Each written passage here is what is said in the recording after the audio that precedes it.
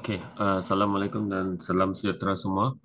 Okey, hari ini saya akan main lagi live uh, rapid game di Lichess 10 minit 5 second increment dengan menggunakan akaun kedua saya yang student saya selalu guna untuk student saya praktis. So sekarang rating saya untuk rapid ialah di account ni 1180. So kita cuba cari lawan yang di bawah 1500 supaya saya boleh explain saya punya pola pemikiran waktu game. Semoga menjadi manfaat semua.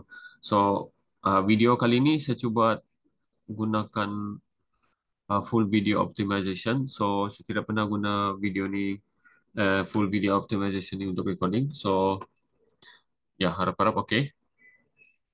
Ya, so kita start satu game. Let's say kita okay, 10 minutes, 5 repeat.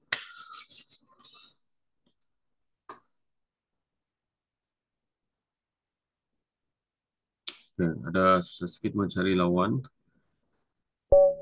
Okay, so kita bermain hitam. E4, okay, sekarang kita try main Kann.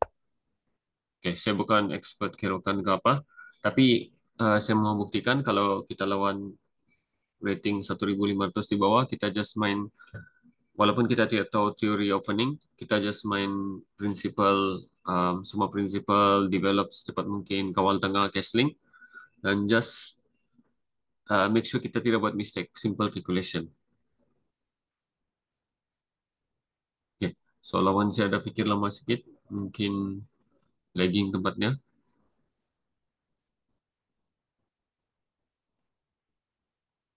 Okay, so kita main ni D5.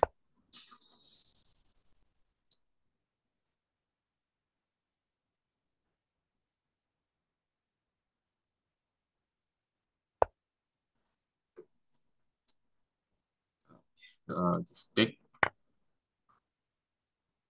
supaya kita just take salah satu center pawn.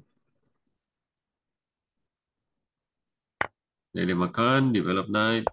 Kalau dia makan pakai ini, kita makan pakai pawn. Okay, saya kira mau cuba idea baru. Uh, oh ya, actually saya mau cuba tersilap tadi. Saya mau try Queen C6 idea baru, bukan Knight F6. Tapi macam bukan free pawn kan ya? Uh, saya rasa ini free pawn. Saya take.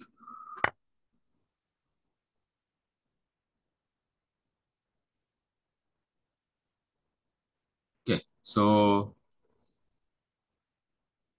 ya saya tidak berapa familiar kerokan, tapi macam saya rasa opponent saya mistake kali ya.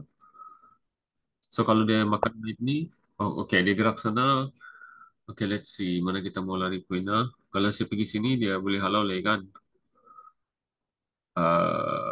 Ada apa-apa kata ah. So kalau saya lari balik sini, kira apa-apa juga kan. Kita mau greedy kah? Ya, makan saya lah kan. Okay, let's say kita boleh lari mana? Okay, saya boleh lari sini. Saya boleh makan sini. So ya, okay, selamat. Okay, kita makan pakai queen kah? Kita makan pakai pawn lah. Kalau saya malas mau pikir, saya makan pakai queen kan. Tapi ya, saya mau develop di bishop sini, so saya makan nih. Okay, so kita ada extra one pawn.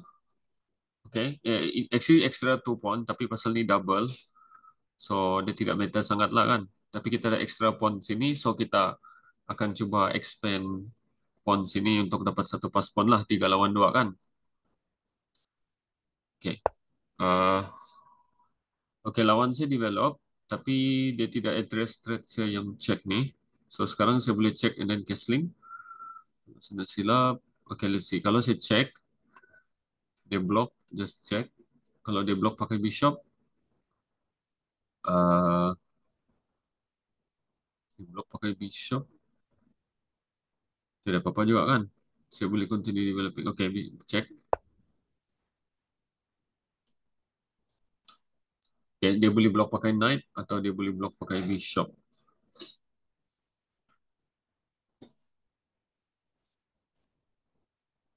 Okay, kalau dia block pakai knight, saya rasa saya boleh main bishop G4 sebab ideas boleh kata oh tidak boleh.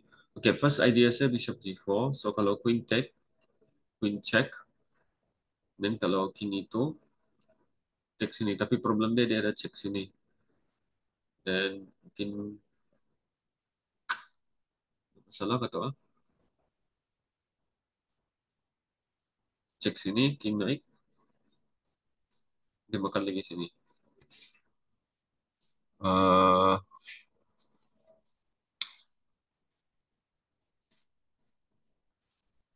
kita calculate betul-betul lah. Kalau kalau saya pergi sini, saya hilang bishop, saya dapat draw, check. Okay, saya dapat dua row bila dia naik ni. Tapi bila dia check sini, saya naik. So dia dapat satu rook, satu bishop, saya dapat dua row. Okay, kalau dia check lagi sini, saya boleh block pakai knight kan. Saya rasa macam okay. Terus kalau dia makan di pawn, ada pin. Dia ada attack to, yes makan. Ya, saya rasa saya akan survive. Atau castling. Kalau castling, dia akan castling lah kan. Okay, so kita try ni.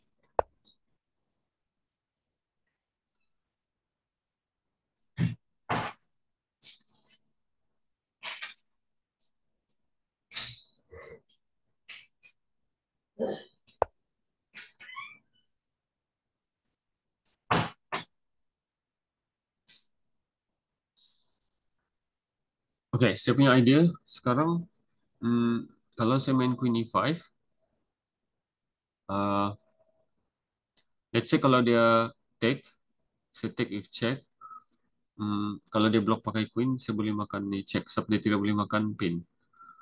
Okay, tapi kalau saya main Queen E5, let's say dia main Queen itu,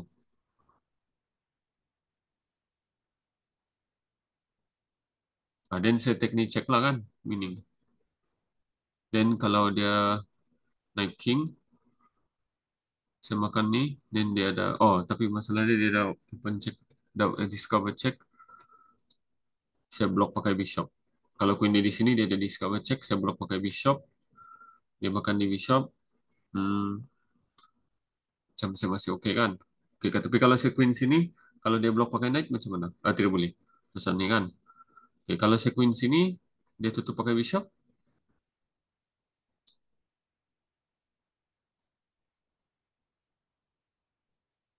Oke, kalau dia tutup pakai bishop,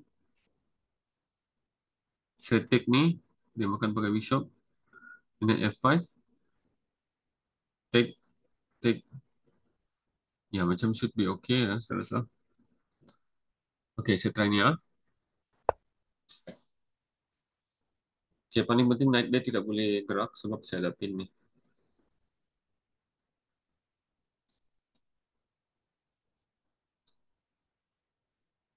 So kalau bishop E4, let's say dia main bishop E4 kan.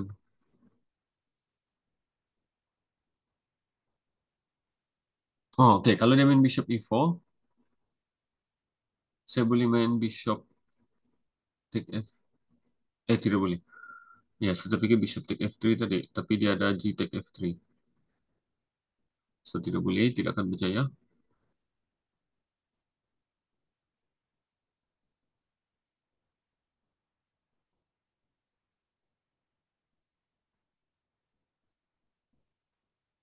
Boleh. So let's say bishop E4, kalau dia main bishop E4 kan, uh, saya take, dia tidak boleh makan pakai queen sebab saya ada queen check. Kan, saya ada queen check. So tidak boleh. So let's say kalau uh, dia makan pakai bishop begini, then saya just queen E3 check. Saya sudah winning one pawn kan, winning one pawn lagi. Dan tukar habis semua. Okay, kalau dia tidak boleh makan pakai knight. So the only problem kalau dia makan pakai ni pawn, so saya kena main F5 kan? Ada cara lain kah dia mau get away? Okay, so data Belanda. Okay, ini yang saya cakap. Kadang-kadang, most of the time bila kita lawan rating 1,500 ke bawah, dorang akan sentiasa buat macam basic calculation ni. Sebab kalau kita kasih increase complexity calculation, dorang akan salah calculate. Macam ni kan, dia mau block, then just take.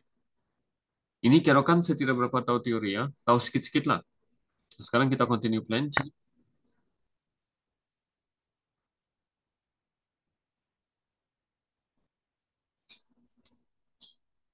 So, saya tidak risau nih, open check, sebab saya ada block. So, dia tidak boleh checkmate. Okay, itu yang kita mesti mau calculate betul-betul lah.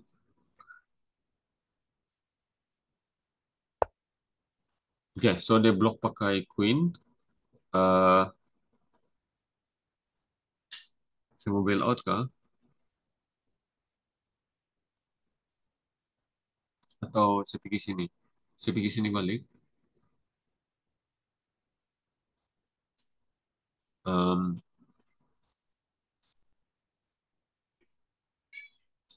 tukar saya lah kan? Tukar saya. Tidak perlu banyak fikir. Ya, tukar saya. So, saya sudah one row up. Saya punya mission untuk tukar piece saja, and then pergi end game lah. Okay, maybe saya take yang ini. Just take.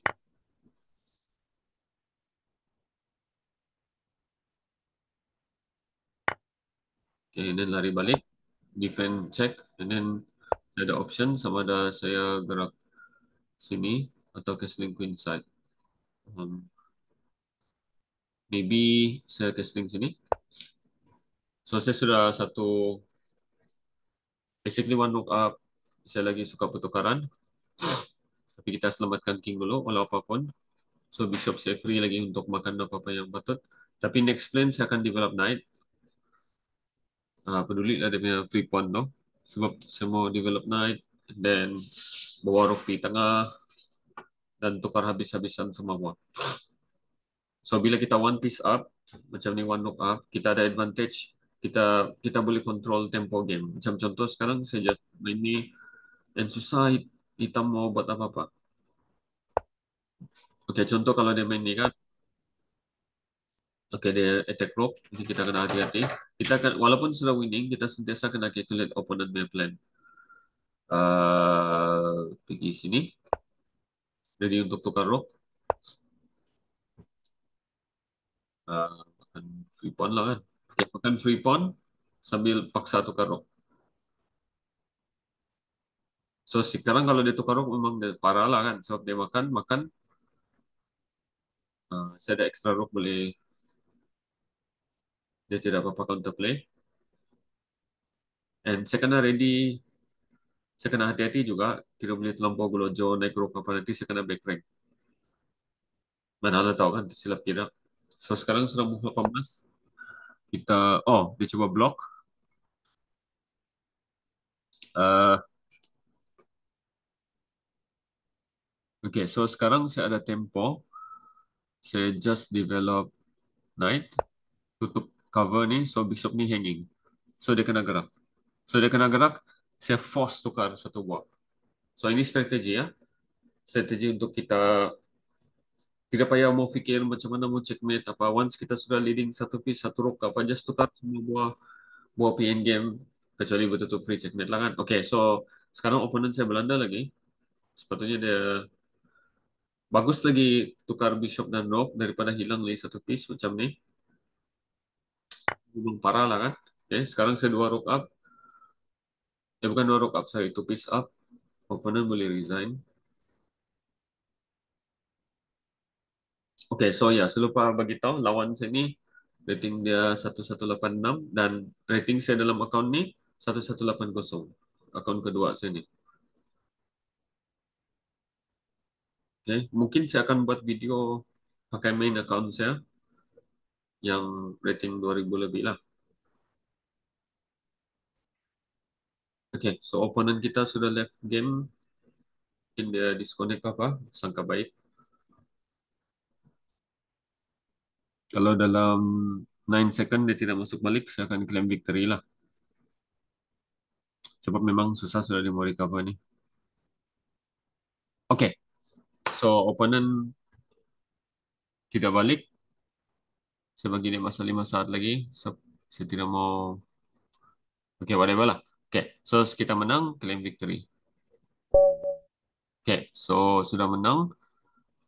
So kita tengok balik ah. Okay, so sini tengok terbagi free pawn. So usually kalau saya nak silap, just makan mana? Makanlah.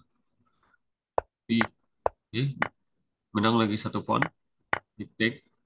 So actually saya boleh bawa balik queen, tidak payah sakit kepala, tapi saya mau develop bishop. Tengok check. So saya perasan kalau player rating 1500 ke bawah, dorang ada difficulty bila handle complication. Macam ni kan, check, check, broken attack. Bila macam banyak complication, dorang akan cepat buat mistake. So paling penting juga kita, kalau kita rating di bawah 1500 ni, kita kena banyak buat latihan taktik, kena banyak improve calculation, banyak latihan calculation, dan kena lebih lebih handal bertahan. Okay, macam ni dia defend. Ini yang seperti kita discuss tadi. Okay, F3 actually okay. And then Queen E5. Ini saya analisis tanpa komputer. Queen E5. And then sini seperti yang kita analisis tadi, mungkin probably sini mungkin dia boleh main King F2 kan? King F2 probably. Mungkin saya akan ada masalah.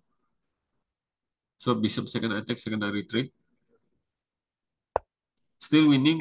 So, okay, ini tengok blunder. So dia tidak dapat handle banyak ancaman yang rock. And then sepatutnya sorry, saya terklik nama dia. Sepatutnya bagi pendapat saya tadi,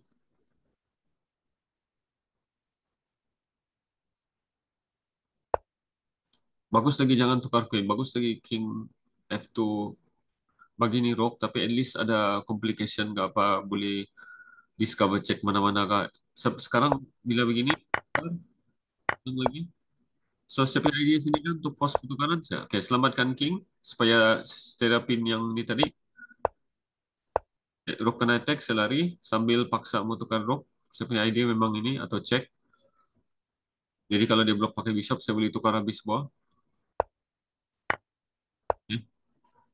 So dia coba blok pertukaran, tapi after knight e5 sepatutnya dia lari bishop mana-mana, and then saya boleh tukar salah satu dua-dua piece. Okay, so after makan ni, dia makan check, dan habislah kan. So tapi dia bundle is to bishop and then dia left game. So sekarang saya akan analisis pakai komputer. Okay, okay, kita tengok saya kasih large screen, kita tengok apa komputer cakap. So saya tidak galakkan, mungkin kalau untuk peringkat permulaan ni terus kita pakai komputer. Kita kena cek analisis dulu idea kita, dan kita double check dengan komputer. So kalau kita terus cek komputer, kita punya macam creativity, macam mana saya mau cakap apa? Kita tidak latih otak kita untuk generate idea sendiri. Okay. Saya tengok makan. Betul kan? Mainline kena makan. Tapi after this, take. And then best move F3, tapi bishop E3 mistake. Tengok sudah kan, negative 2.4. Kan pawn, take. Tengok bishop before check, correct. Oh, sini komputer cakap bishop take B2. Bishop take B2, bishop baru bishop G4. Tapi saya bishop G4. Tengok. Saya pun belanda. So, correct move ialah bishop take B ni. Ni take. And then baru bishop G4. Okay. So, tengok. Saya sendiri pun buat mistake. Saya sendiri pun buat mistake. Okay, kenapa mistake tadi? Ini calculation lah. Saya player 2000 lebih, 2100. Tapi saya pun mistake juga. Tengok. Sebab after Queen G4, ini yang kita kira tadi kan, Queen E1 check, King itu. Okay, ini semua kita sudah discuss. Okay, Queen CH, King E7, take, take. Okay, dia balik sini. Oh, okay, okay. Walaupun saya up exchange, tapi saya punya piece ni tidak develop kan.